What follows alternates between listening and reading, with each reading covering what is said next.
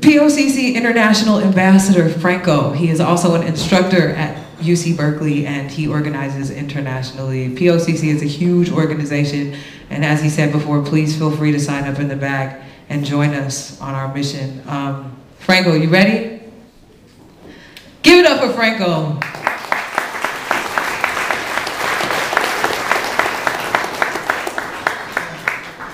Before I say anything, let me mention my comrade JR got up here. He mentioned everybody's cases, but he forgot to mention his own. I think that was probably intentional, but he is fighting a case right now. His next court date is Thursday. I think it's the 28th. Can you hear me? Better? Yeah. Minister of Information, JR, my comrade that was just up here, he's got a court date also. He's fighting a case. We need everybody to come out and support. You can get the information for that on sfbayview.com. I'm going to read a short passage from the book today, but I think everyone who's ever had the opportunity to hear Mumia speak or read any of his work, all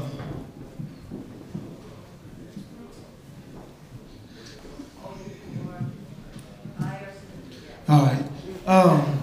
Everybody who's ever had the opportunity to hear Mumia speak or read any of his work, you know he has a way with words. So despite the fact that what I'm going to read is real brief, I think if we stop and unpack it, there's an opportunity to learn a lot. So I'm reading from the second chapter, which is on page 52. And Mumia says here, for prisoners, it is not necessary to philosophize about the law. The law is as real as steel and as hard as brick. It is not a theory nor an idea. It is grim reality. And while we are often told about the neutrality of the law through discourses that claim equality, daily lives lived behind prison walls reveal quite another reality. Now, Mumia is someone who I personally admire for so many reasons. As I said, he's someone who's so knowledgeable, someone who's so brilliant. Also his charisma.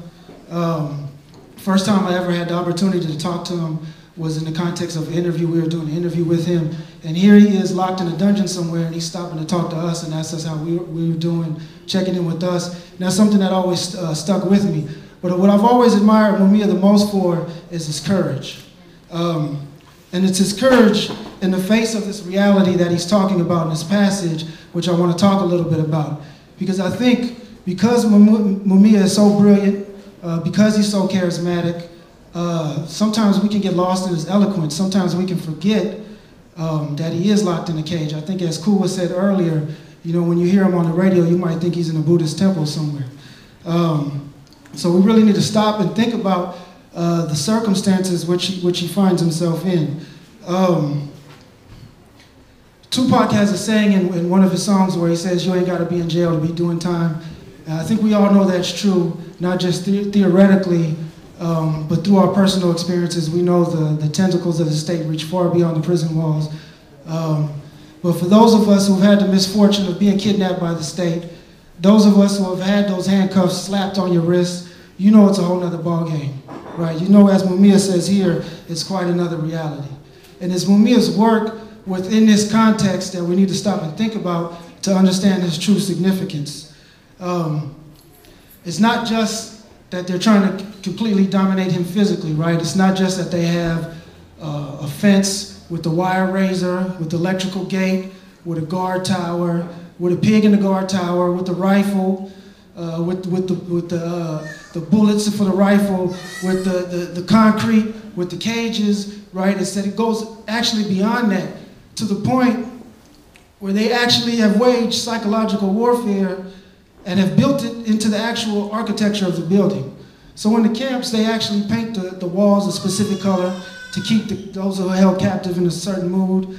They have the lighting arranged a certain way because they study this, right? Sensory deprivation. They know that they can control your mind through the way they have the lights set up in the prison, right? This is the context that Mumia finds himself in, and yet is putting out work like this, right? I had a comrade of mine one time told me, he asked Imam Musa, those you know who might know Imam Musa from Masha al-Islam, he asked Imam Musa, he said, you seem so fearless. You have all this courage, yet, you know, you're out here in the streets every day, the state's trying to lock you up, they're throwing all this stuff at you. When in your life did you get to the point where you became fearless like this? And he said, and man, Musa told him, I got that way through my experiences in the hole, right? He said in the hole, when you're locked up in prison and you're in the hole, in the shoe, you get to the breaking point. And when you get to the breaking point, he said, you're either gonna survive or they're gonna break you mentally. He said, when you survive, he said, you get to this point where you become fearless, where you know there's nothing else they can do to you, right? And this is the true significance of Mumia, right? We need to stop and think about what he goes through concretely on a daily basis, right? They tell him, well, if you say you did it, we won't execute you, right? If you stop all that political talk, we'll give you a little better treatment, right? But this is someone who puts his own personal survival and placed it secondary and put his own his political objectives and the rest of us out here first, right? He's reached a point so it doesn't matter what they do to him, even if they execute him, he's willing to die for that, for truth and for justice, right? And I think this is the context that we need to understand Mumia in order to understand his true significance. And I'm not saying this so we can be on some kind of hero worship and say, you know, Mumia has reached this point that we wish we all can get to, this higher state of existence.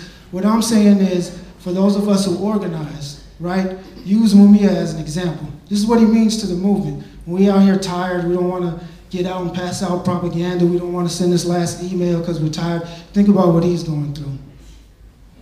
Thank you. Free Mumia, free Mumia, free Mumia.